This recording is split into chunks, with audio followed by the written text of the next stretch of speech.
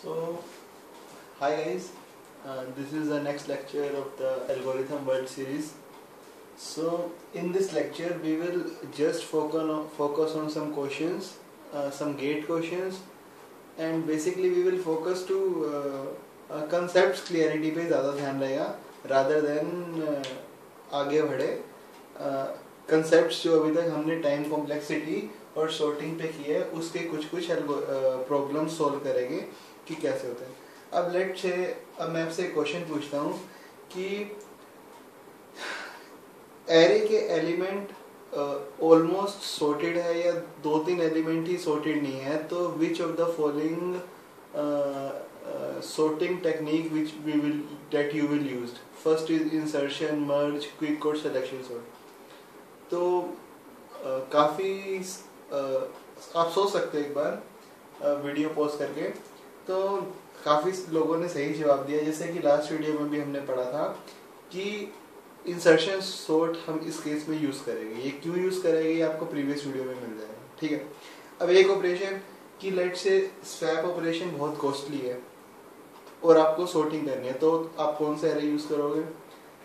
Again you can think more. So in that case you will use selection sort. इसका भी reason है, selection sort की video में मिलेगा कि क्योंकि सिलेक्शन सॉर्ट के केस में स्वैप हमेशा बेस्ट केस और वर्स्ट केस में n-1 रहते हैं. ठीक है. तो ये सब बेसिक्स बातें आपके माइंड में हमेशा रहनी चाहिए. तो अब एक क्वेश्चन करते, थोड़ा अच्छा क्वेश्चन है.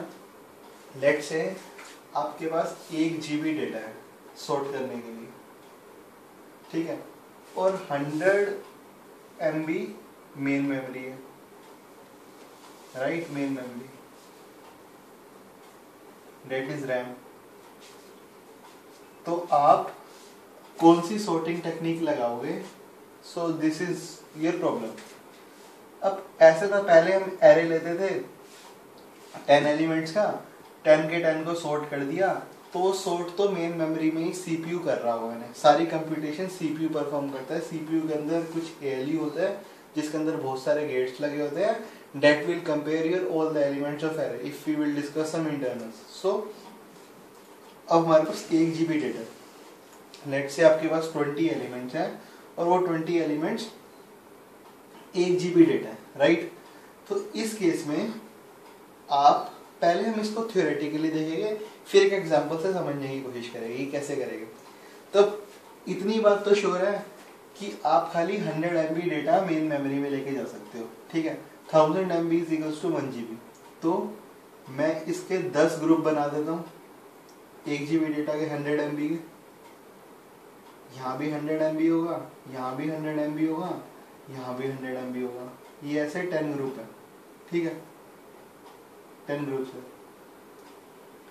ठीक. ये मैंने 10 ग्रुप्स बना दी 100 MB की डेटा. ये मैंने क्यों बनाया? क्योंकि मेरी मेन मेमोरी की कैपेसिटी 100 MB थी. मैं 100 MB डेटा सॉर्ट कर सकता हूँ. मैं ये 100 MB लेके गया मेन मेमोरी के अंदर. ठीक है. ये मान लो मेरी सेकेंडरी मेमोरी है, that is your hard disk. ठीक है. तुम ये वाला 100 MB डेटा लेके गए मेन मेमोरी के अंदर. मेन मेमोरी को बोला सॉर्ट करो. कैसे सॉर्ट करो? क्विक सॉर्ट यूज कर लो, चाहे मर्ज सॉर्ट कर लो, चाहे सिलेक्शन कर लो, इंसर्शन कर लो, जो तुम्हारा मन किया. यहाँ से सॉर्ट करके डेटा वापस से सेकेंडरी मेमोरी में ला दिए, रख के रख दिया. सिमिलरली ये वाला 100 MB, ये वाला 100 MB, सारा MB डेटा तुमने सेकेंडरी मेमोरी में स्टोर कर लिया. तो मतलब केस 1 था कि जब ये 100 MB डेटा अनसॉर्टेड थे सारे ग्रुप. अब केस 2 क्या है? हमने यहाँ पे सारा डेटा मेन मेमोरी में लेके गए, कोई सॉर्टिंग एल्गो लगा दिया. अब ये सारा डेटा मेरे पास सॉर्टेड है. ठीक है. पर लेट से कि एक एग्जांपल से समझे, तो लेट से 100 MB में 1 2 4 8 और इस 100 MB में है 3 5 7 9. इसमें भी लेट से 50 10 50 55 60 ऐसे सब ग्रुप में हो गए. ठीक है. एज्यूम करो कि 4 एलिमेंट 100 MB के बराबर है, 1 2 4 8 3 5 7 9. तो हमारा पूरा 1 GB डेटा तो सॉर्टेड नहीं हुआ, खाली 100 MB सॉर्टेड हुआ. तो इसको सॉर्ट करने के लिए भी कुछ लॉजिक लगाना पड़ेगा. अब तुम बोलो कि इसको मेन मेमोरी में ले जाओ, ऐसा भी नहीं हो सकता क्योंकि मेन मेमोरी खाली 100 MB ले सकते, 200 MB नहीं जाएगी. तो फिर हम एक और लॉजिक लगाते हैं कि इससे 10 MB उठाते हैं, इससे 10 MB उठाते हैं, सब 10 के 10 ग्रुप से 10-10 MB उठाते हैं। कितना होगा टोटल? 100 MB। वो 10-10 MB मेन मेमोरी में ले जाते हैं, वो मेन मेमोरी में लेके पूरा सॉर्ट कर देते हैं। लेट से सबसे छोटा एलिमेंट इस ग्रुप का आता है 1, तो 1 को 1 मतलब अब 1 को मैं इधर सेकेंडरी मेमोरी में राइट कर दूंगा, फिर 1 के अगला 2 है, 2 को मैं मेन मेमोरी में लेके जाऊंगा, फिर लेट से अगला स्मॉलेस्ट फिर 2 आता है, 2 को मैं फिर सेकेंडरी मेमोरी में सेकेंडरी मेमोरी में मैंने 1 GB का कैरे बना लिया, ठीक है, इसे मैं यहाँ राइट कर रहा हूँ। फिर 2 के बाद मैं 4 को इधर मेन मेमोरी में लेके जाऊंगा, फिर लेट से मेरा 3 स्मॉलेस्ट है तो मैं 3 को इधर राइट कर दूंगा, इस पॉइंटर को आगे बढ़ा दूंगा, 5 को इधर ले जाऊंगा। ये मैं एक एग्जांपल से करेंगे ये सब कैसा हो रहा है। I know this is very confusion at this moment. Idea कुछ ऐसा है, 100 MB सॉर्ट कर लिया, फिर 10-10 MB निकाला, 10-10 MB सबका मेन मेमोरी में ले गए, फिर जो सबसे छोटा एलिमेंट है उसको सेकेंडरी मेमोरी में राइट किया और उसके ग्रुप का नेक्स्ट एलिमेंट मैंने यहाँ डाल दिया, उसके ग्रुप का नेक्स्ट एलिमेंट मैंने यहाँ डाल दिया। तो इस वाले एग्जांपल को कुछ डेटा के साथ समझते हैं कि how this will work. So now let's look at this problem bye a small example. ठीक है, तो अब मैं ये फिगर थोड़ी छोटी कर देता हूँ और कुछ डेटा ले आता हूँ कि जिससे प्रॉब्लम समझानी थोड़ी सिंपल हो जाए। अब मैं बोल रहा हूँ कि मेरी मेन मेमोरी 120 MB की है, राइट, और 100 MB मुझे डेटा सॉर्ट करना है, ठीक है, 100 MB मुझे डेटा सॉर्ट करना है। तो मैंने इसको 20-20 MB के 2 ग्रुप में बनाया, सॉरी 5 ग्रुप में बनाया, 20 MB 20 MB 20 MB और ये 20 MB, ठीक है। लेट्स से एक 20 MB में 4 एलिमेंट आ रहे हैं, ठीक है, 4 एलिमेंट मतलब एक 20 MB में 4 एलिमेंट आ रहे हैं, तो एक एलिमेंट का साइज हो गया 5 MB, ठीक है। तो लेट्स से इस 20 MB में थे 8, 12, 16 और 18, ये पहले अनसॉर्टेड थे, मैं मेन मेमोरी में लेके गया, मेन मेमोरी ने मुझे ये रिटर्न कर दिया 8, 12, 16 और 18। इस वाले ग्रुप में सॉर्टेड आ रहे हैं बस 4, 6, 8, 10, 14। लेट्स से मैं 4 की बजाय 5-5 एलिमेंट ले लेता हूँ, तो 5 एलिमेंट लोगे 20 MB में, तो मतलब एक का साइज 4 MB हो जाएगा, राइट। इसको 5 कर देते हैं, लेट्स से यहाँ 1 हो रहा है, ठीक। तो हर 20-20 MB में 5-5 एलिमेंट है और एक एलिमेंट का साइज है 4 MB, ठीक है। इस 20 MB में लेट से कुछ मैंने एज्यूम कर लिया 3, 5, 7, 9, 11, ओके। अगले वाले में मैंने एज्यूम कर लिया 50, 55, 60, 65, 70, राइट। अगले वाले में मैंने एज्यूम कर लिया 2, 7, 14, 15, 19। तो ये 5 ग्रुप थे मेरे, पहला ग्रुप ये, दूसरा ग्रुप ये, तीसरा ग्रुप ये, फोर्थ ग्रुप ये और फिफ्थ ग्रुप ये। तो ये पांचों ग्रुप में यहाँ लेके गया, मेन मेमोरी में सॉर्ट कर दिए। एक एलिमेंट का साइज कितना है 4 MB, ठीक है। अब मैं क्या कर रहा हूँ, मैं हर ग्रुप से एक एक एलिमेंट उठा रहा हूँ, 4 MB, 8 MB, 12, 16, 20 और एक एक एलिमेंट में मेन मेमोरी में लेके जा रहा हूँ, क्योंकि मुझे पूरे एरे को सॉर्ट करना है। ध्यान से देखो, ये पूरा एरे सॉर्ट नहीं हुआ, ये मेरी मेन मेमोरी है, ठीक है। मैं एक एक एलिमेंट लेके गया हर ग्रुप से, 1, 4, 3, 50, 2। एक बात ध्यान रखो कि मेन मेमोरी खाली 5 एलिमेंट रख सकती है, एक एलिमेंट का साइज है 4 MB यानी कि 20 MB, ठीक है।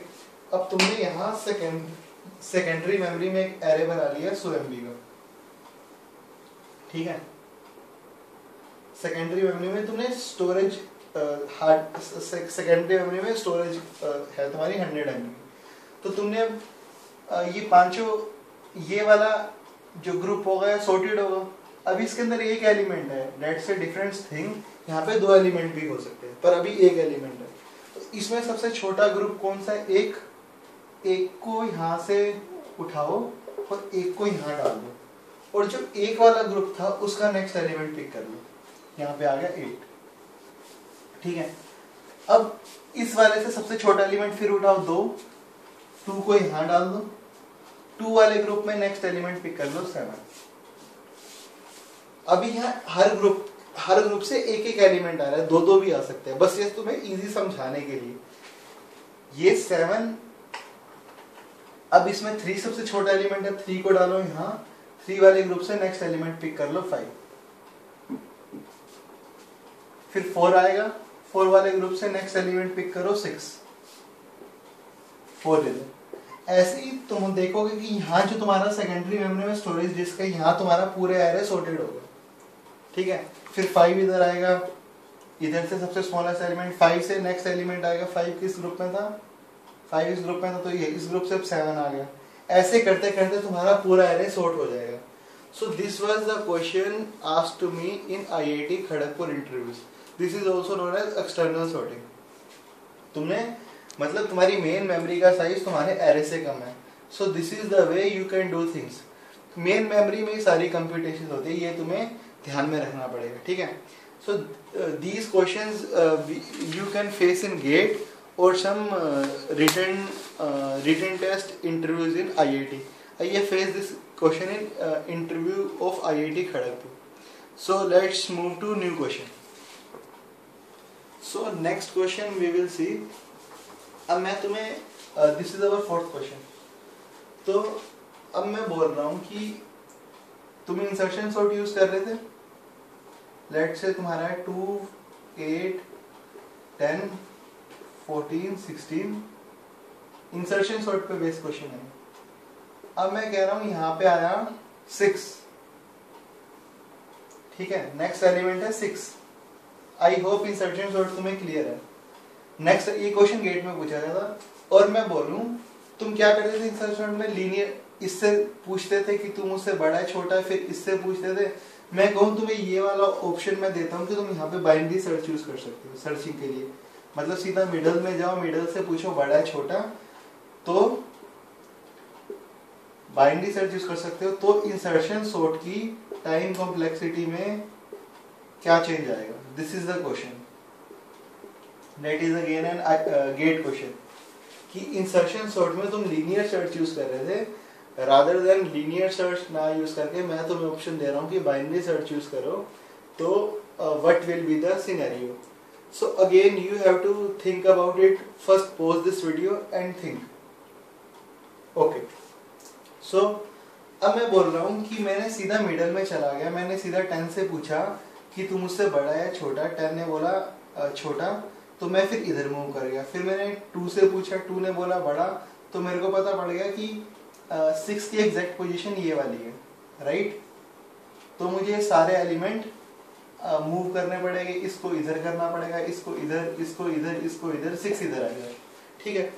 तो एक बात समझो, टाइम कॉम्प्लेक्सिटी 2 चीज पे डिपेंड करती है, स्वैप पे और कंपैरिजन पे, मूव्स पे और कंपैरिजन पे। मैं मानता हूँ कि बाइनरी सर्च यूज करने से कंपैरिजन तो घट गए, कि कंपैरिजन n की बजाय log n हो गए, ठीक है, पर बाइनरी सर्च में log n सर्चिंग में टाइम लगता है, इसलिए log n हो गए।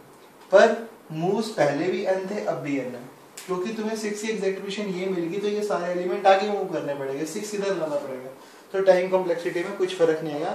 तो this is the question asked in gate, ठीक है। So let's look at next question. Next question is let's say कि मर्ज सॉर्ट है, this is the question of merge sort. Merge sort में हम array को 2 पार्ट्स में divide करते हैं, राइट, n/2 n/2।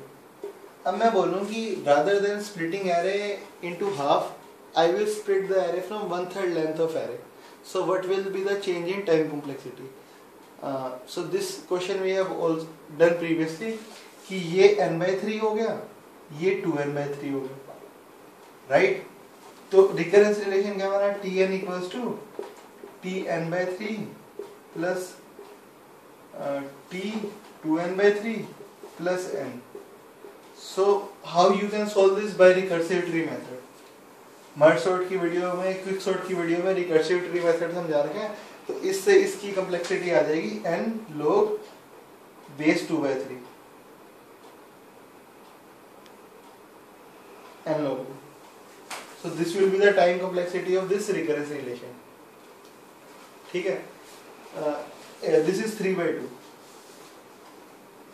ठीक, so you should aware of these kind of questions. So now we will look at some time complexity questions. So I think let's discuss time complexity question in the next video. So I request you, if you like these questions and like our channel, please subscribe to our channel and share this channel with your Facebook friends. You can also go to our Facebook page and also subscribe to our channel. Till then, next video. Thanks. Bye bye. Namaste.